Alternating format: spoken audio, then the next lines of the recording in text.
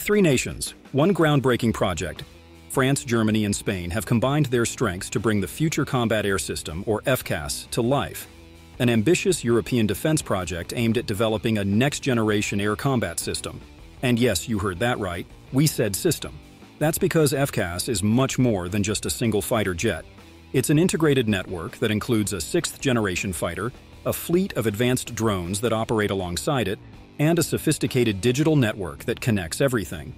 This isn't just about building a better plane. It's about creating an entirely new way of thinking about air combat, where every element works together seamlessly to dominate the skies. The program was conceived out of the necessity to modernize Europe's air defense capabilities.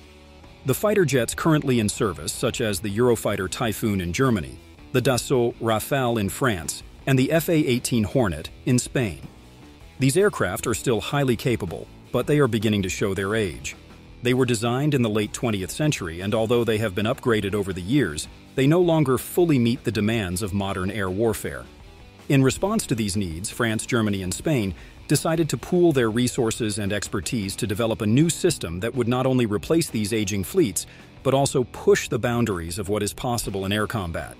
Each of these countries contributes its unique expertise and resources to the project. The leading companies involved are Dassault Aviation from France, Airbus from Germany, and Indra from Spain. Dassault is renowned for its experience in building advanced fighter jets.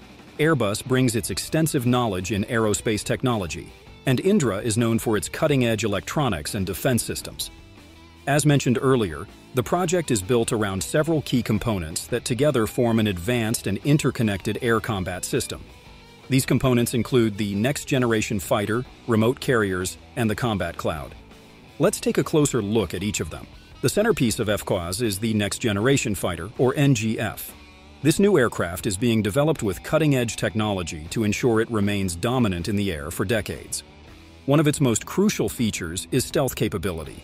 The fighter jet will use advanced materials and design techniques to reduce its radar signature, making it harder for enemy radar systems to detect and track. Beyond stealth, the platform will be equipped with advanced avionics and state-of-the-art sensors.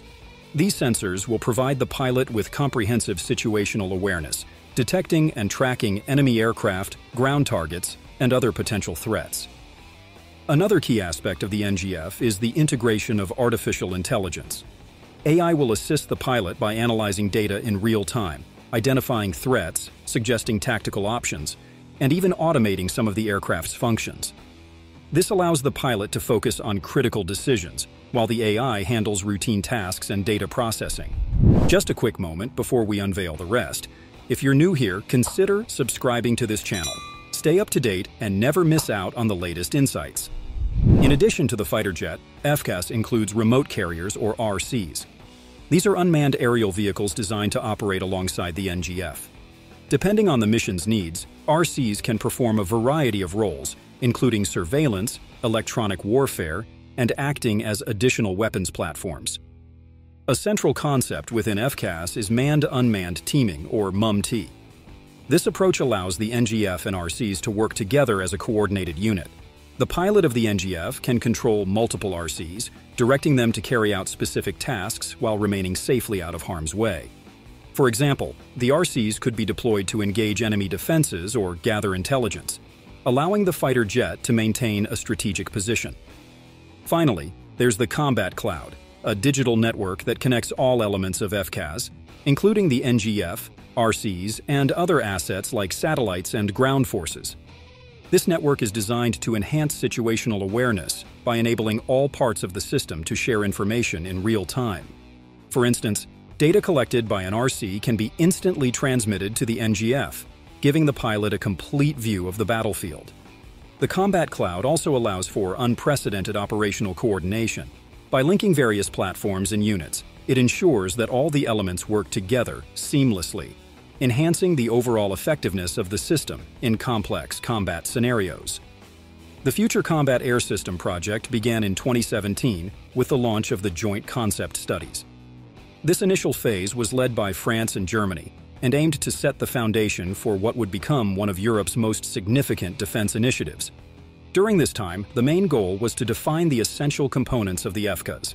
These studies helped to create a clear vision of the project and identify the necessary technologies to achieve it. Soon after, Spain joined the project, strengthening the collaboration and adding more resources. From 2020 to 2022, the project moved into Phase 1A, where more detailed design and development work began. During this phase, the contractors were tasked with creating the first demonstrators for the three main components. This phase was important because it marked the transition from planning to actual development.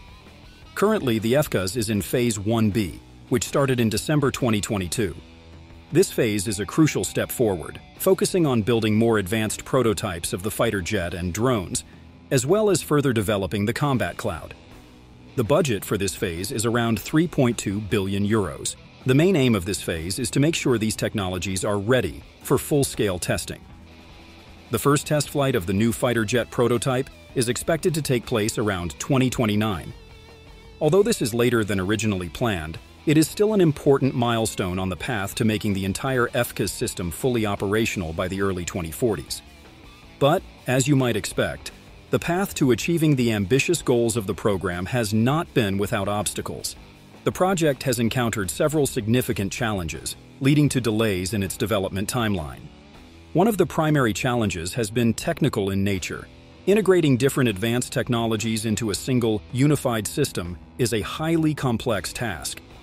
Each of these technologies is cutting-edge on its own, but ensuring that they work together seamlessly has proven to be more difficult than initially anticipated. Another significant challenge has been internal disagreements between the main industrial partners, Dassault Aviation and Airbus. These disputes have often revolved around who controls different aspects of the project and how various technologies should be integrated. These disagreements have sometimes led to delays in finalizing contracts and moving forward with development. In addition to technical and managerial challenges, the FCAS project has also faced issues related to budget and politics. Despite the significant financial commitments made by France, Germany, and Spain, aligning the strategic and financial interests of all three countries has required ongoing negotiations. These discussions have sometimes slowed progress. This program is one of the most expensive defense projects currently underway in Europe. The overall cost of developing and bringing it to operational status is estimated to be between 50 billion euros and 100 billion euros, with some estimates suggesting that the total costs could be even higher. Funding for the project is shared among the three primary partner nations. This shared funding model is essential for the project's success, but it also requires careful coordination and compromise among the partners. Additionally, the FCAS project is being developed in a highly competitive global environment. Other countries are also working on their own next-generation fighter programs, such as the UK-Japan-Italy collaboration on the Global Combat Air Program, or GCAP, and the United States' Next Generation Air Dominance Program, or NGAD. This global competition has put extra pressure on the FCAS partners to accelerate development in order to avoid falling behind their international counterparts. And the competition between these programs is not just about technology, it also involves geopolitical influence. The country or coalition that develops the most advanced and reliable air combat system is likely to dominate the global defense market, shaping the military capabilities of allied nations and potentially setting new standards for future combat. But despite the challenges, the project remains a top priority for the participating nations. Successfully overcoming the technical, managerial, and financial hurdles of the FCAS project is essential not just for the project's success, but for ensuring that Europe can defend itself independently and remain a leader in military technology. Indeed, one of the key motivations behind the FCAS is the desire to strengthen Europe's strategic independence from the United States and other non-European defense providers. For many years, European nations have relied heavily on American technology and military support, especially through NATO. While this partnership has been beneficial, it has also underscored Europe's dependence on external powers for its security. This project aims to reduce this reliance by developing a cutting-edge air combat system within Europe that can meet the continent's defense needs on its own. By advancing the FCAS, Europe seeks to ensure that it maintains control over its defense technologies and can make strategic decisions independently without relying on external influences. This autonomy is seen as essential for safeguarding Europe's long-term security and for preserving its ability to act in its own interests on the global stage.